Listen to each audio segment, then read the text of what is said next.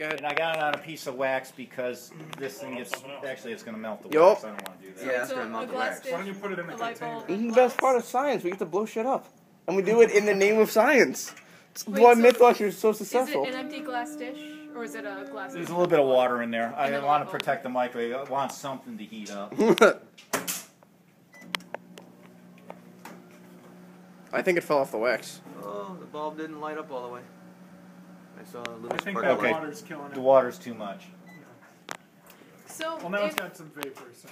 when you said that it needs something in there to absorb the radiation so that it doesn't destroy the microwave itself, is that because it's just going to bounce back and destroy the microwave by not going where it came? Yeah, it can't get rid of the energy, and so it's making the tube the magnetron tube has to try hard to keep pumping more energy, and the energy's coming back out of the microwave towards the tube. Okay. Make it so. There we go. Damn. You know, that can happen. Okay.